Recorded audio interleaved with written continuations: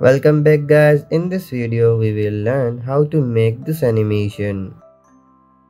So let's start the tutorial. Let's add cylinder with 6 vertices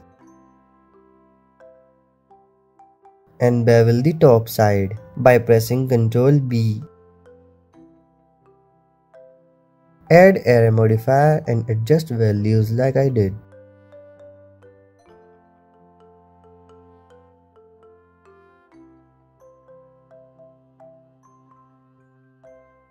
Now duplicate this one and adjust like this.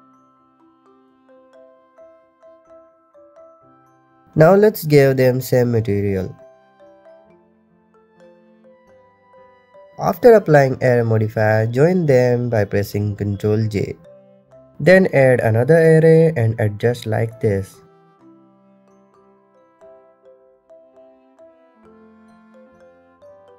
After adjusting, increase count. Then apply. Let's add camera and reset rotation by pressing Alt R.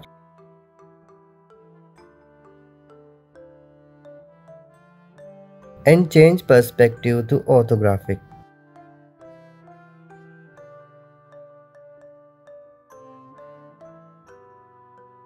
Now go to render view, change to cycle.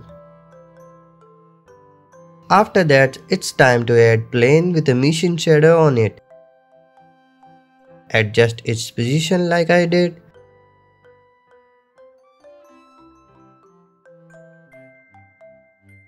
Then add emission shader.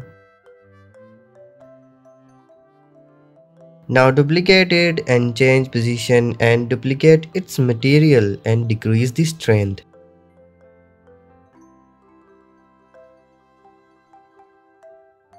And you can do this also. Now planes are not selectable.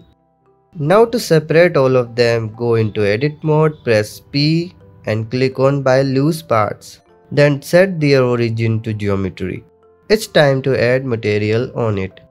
Go to shader editor and add color ramp with object info node. Connect random to factor, then color to color. As you can see, it's working very well. Let's increase subsurface values. Now it's time to add keyframe on location. So select all of them, press I, then location. Go to last frame and do the same because we need our animation in loop. Okay. Now add random keyframe in the middle of timeline. Go to transform, randomize transform, then change Z location. Then press I and click on location. Add another random keyframe.